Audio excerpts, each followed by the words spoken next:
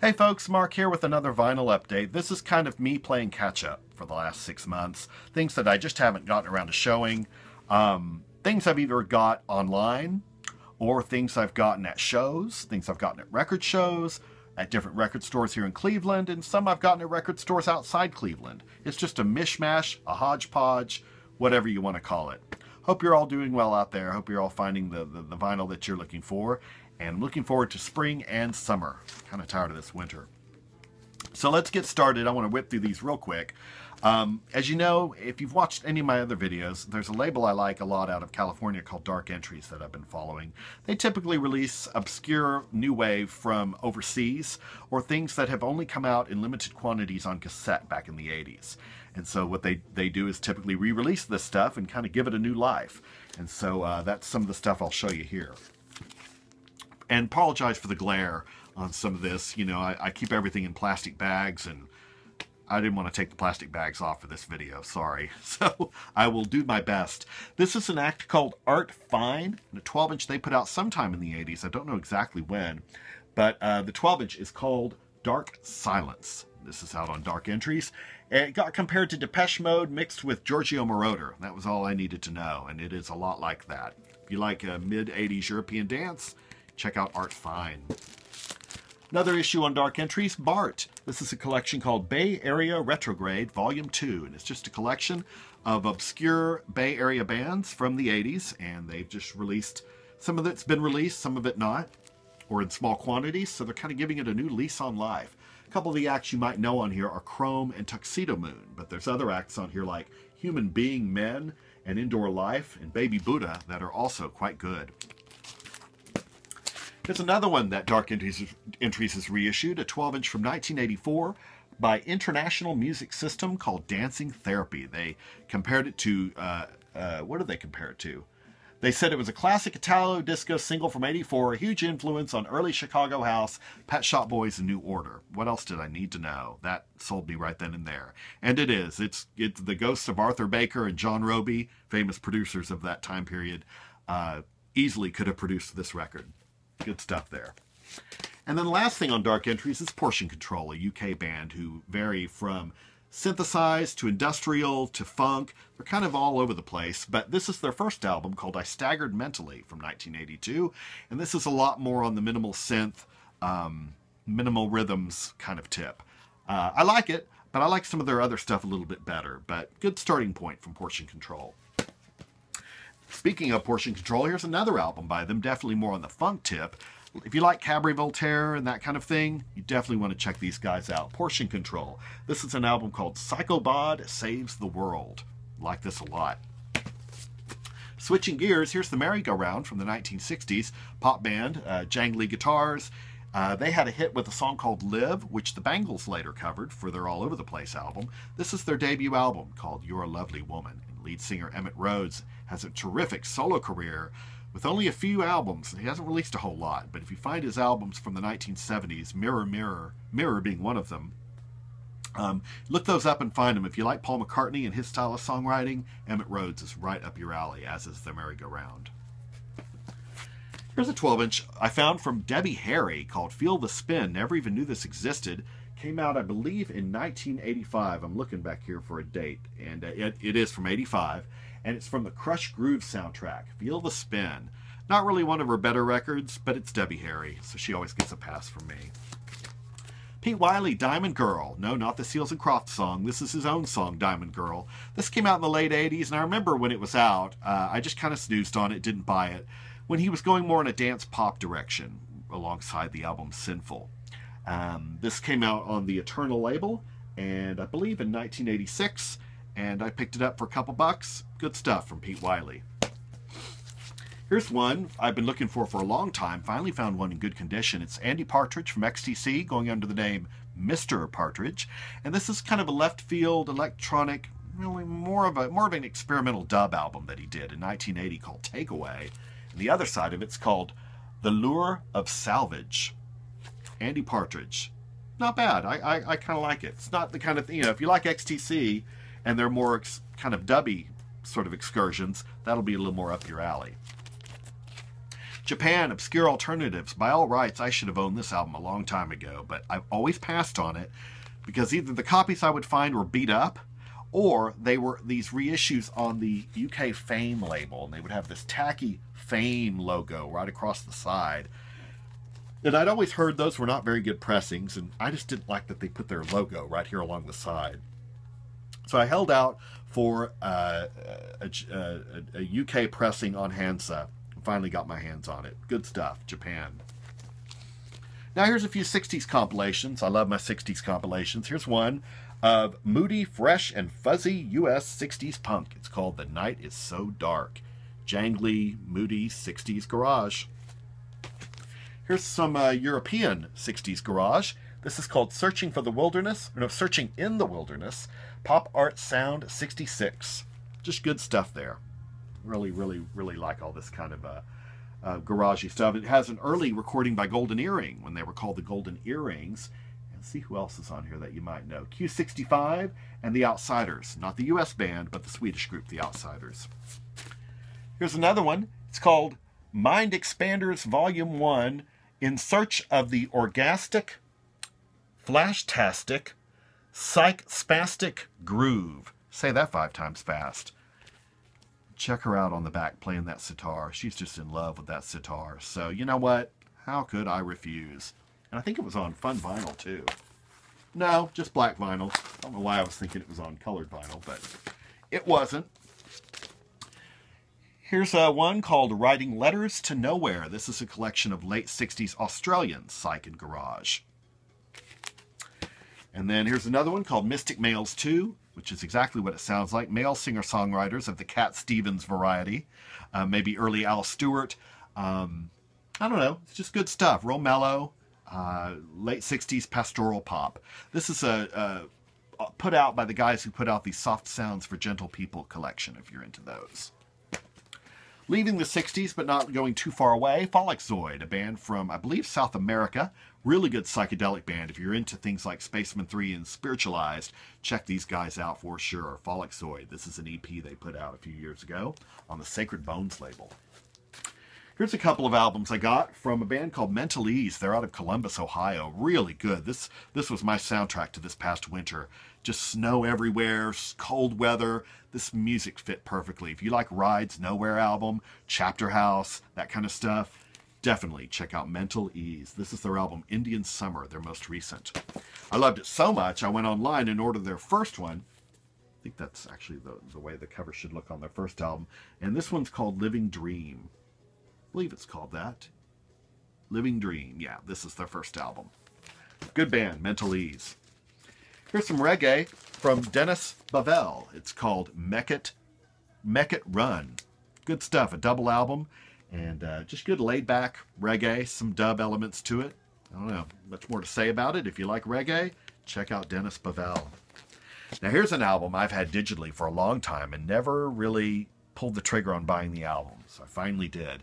The group is Kaleidoscope. The album is Tangerine Dream. This is from the late 60s. If you're into things like Piper at the Gates of Dawn by Pink Floyd, Pretty Things, SF Sorrow, of course, Sgt. Pepper. If you're into those kind of things, you will definitely love this. Total ear candy. Just great melodies, great psychedelic pop. And this is a reissue on Sunbeam Records. Kaleidoscope, Tangerine Dream.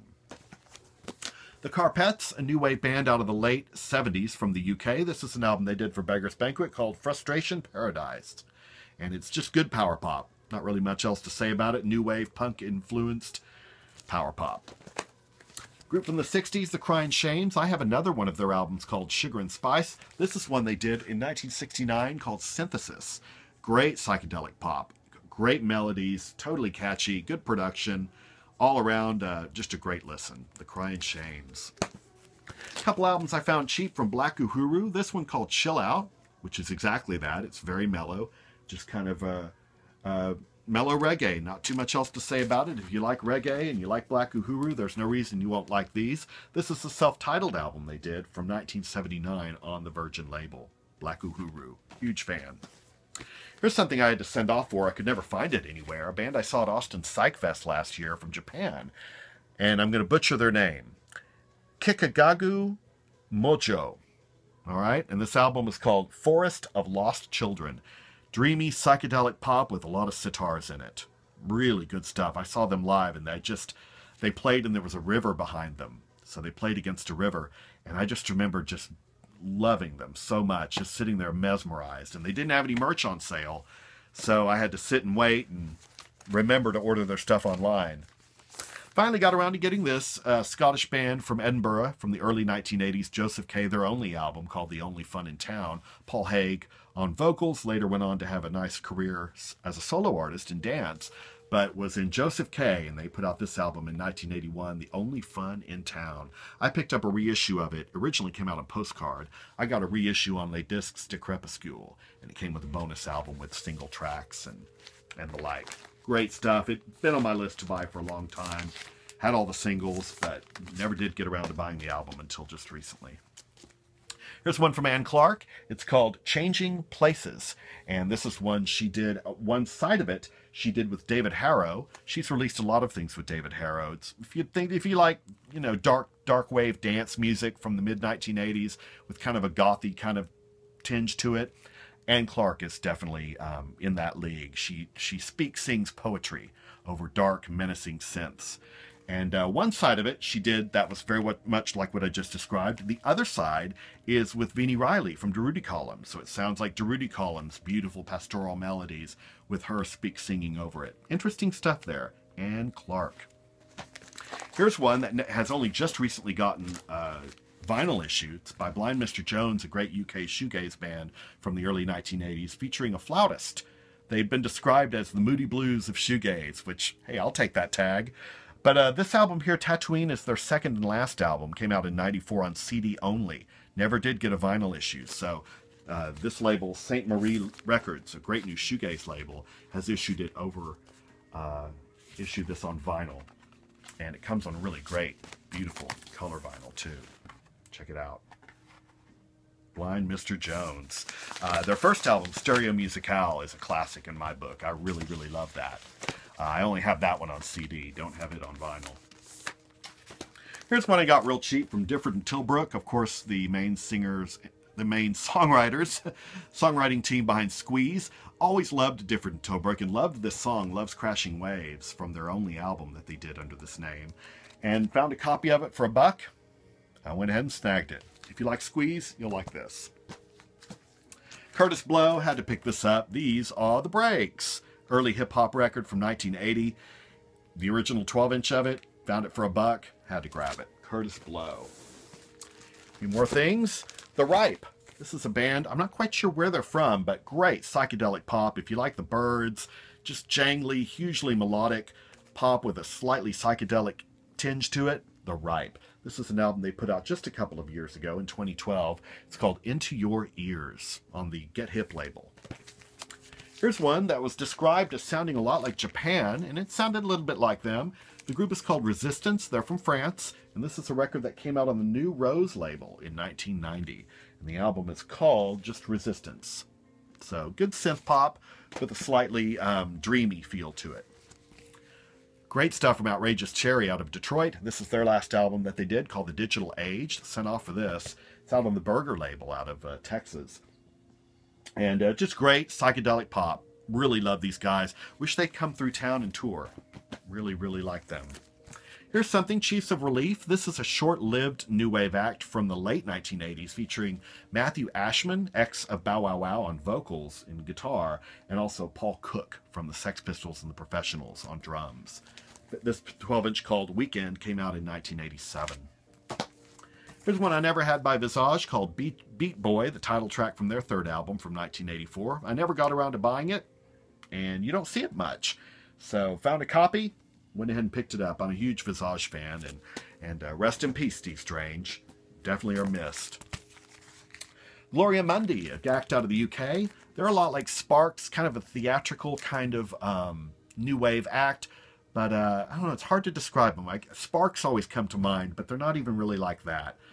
This came out in 1978, I'm pretty sure, on the RCA label. And the two of the main members of this band, Eddie Malov and Sunshine Patterson, broke off in the early 80s and formed a synth-pop duo called Eddie and Sunshine, who released a lot of fun records on their own. Here's one from Severed Heads that I never did own until recently, Gashing the Old May West. This catches them right in between the time where, in the early 80s, Severed Heads was a lot more like Cabaret Voltaire and a lot more reliant on experimental industrial tape loops. Whereas toward the late 1980s, right after this release, they got a lot more melodic, and some of the later stuff started to resemble even like New Order and Chris and Cozy. So, good stuff there. I really like Severed Heads. So it's good to cross that one off my bucket list, so to speak. 1098 from Face to Face. They were a short-lived Boston band. Had an actual chart hit with this song, 1098. I always liked it. Not the punk band. This is a different Face to Face. This came out in 1984, produced by Arthur Baker. Went ahead and grabbed it. Mark Riley and the Creepers. He used to be in the Fall. Later formed the Creepers on his own and his own label called In Tape Records, which this came out on. And now he's a radio personality over in the UK. Quite an esteemed one at that. This album is called, I didn't tell you the name of the album, Fancy Meeting God, Mark Riley and the Creepers. Scratchy guitar stuff, not unlike the Fall. Telephone, new wave band out of France. Put out a few albums. This is the first one I've ever gotten by them. This came out in 1984. And I would butcher the title, Un Autre Monde. I'm sure I butchered that. I'm not sure exactly what that even means. But there you go. Telephone. Some Italo disco from Hypnosis. This is one called Automatic Piano. And I can't tell you too much about it other than it came out in 1987. And one of the songwriters, is what sold me on it, was in an Italo disco duo called Koto from the mid-1980s, who released a lot of really catchy synth pop in the mid-1980s. All right, a few more things I'm going to show, and then I'll have to do a part 2 on this video because we're getting kind of long here. Zeno and Oaklander, an album called Pour Avion. This came out just not too long ago. Good synth pop. I don't know, minimal synth is probably the best way to describe these guys. Yeah, that's it. Zeno and Oaklander. Really can't tell you too much about them. Sort of a country-tinged album from Green on Red, American band from the mid-1980s who started off kind of psychedelic. And by the time they got to this mini album, No Free Lunch in 1985, we're going in a more country direction. Green on Red. Group called the Sunday Painters out of Australia. Very, very minimal compared to things like Cabaret Voltaire and the Swell Maps. And even, yeah, I'm looking at the back here, and they even compare it to the Velvet Underground. I could see that. Lo-fi indie pop with drum machines. It's kind of the best way to describe the Sunday Painters. Here's one I never picked up, but finally did get around to getting from Noi. This is an album they did in 1986 called Noi 86.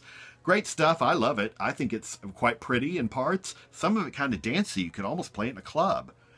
Noi 86, and it came out on really nifty yellow vinyl as well. Yellowish green vinyl. Couple more. This one from UB40, Cherry O Baby. A hit they had in 1984, I believe. Yeah, 84. And a good B-side called Frilla. Every time I see an old UB40 12-inch, I always grab it and see how the 12-inch mix is. Here's one from the Blues Magoos called Electric Comic Book. Never had this one before. I have their other one, Psychedelic Lollipop, but I never had this. So I found a good copy of it at a record show recently and pulled the trigger on it. Just late 60s psychedelic pop. Best way to describe it. J.D. Blackfoot. Now this is a Southern Fried album. Very laid back, but some really good guitar work on it. From the early 1970s, J.D. Blackfoot. It's called The Ultimate Prophecy, and this is actually a quite collectible album. I got a reissue of it. I've had to make do with the CD for the last 25 years or so. A friend of mine turned me on to this about 20 years ago, and I just fell in love with it. Just great, laid back, almost like could be from California. You know, it's just got a really good sound to it. J.D. Blackfoot. But it rocks when it wants to. The Ultimate Prophecy. And then this one from BFG, a band out of Manchester, England. This is an album called Blue. And I think it came out in 1989 and has been reissued in 2012 by Drastic Plastic. And it's very much, best way to describe it, somewhere between Sisters of Mercy, Red Lorry, Yellow Lorry, New Order, Section 25. Drum machines, dark synths, and brooding bass and guitars. Best way to describe it. All right, we're at about 20 minutes. I've got another stack of records I'm going to show, so I'm going to break this up and do it into 2 videos because I really don't want to make this 45-minute opus. So part 2 will be coming shortly. Keep your eye out for it, and I hope you're all doing well. Keep the vinyl spinning.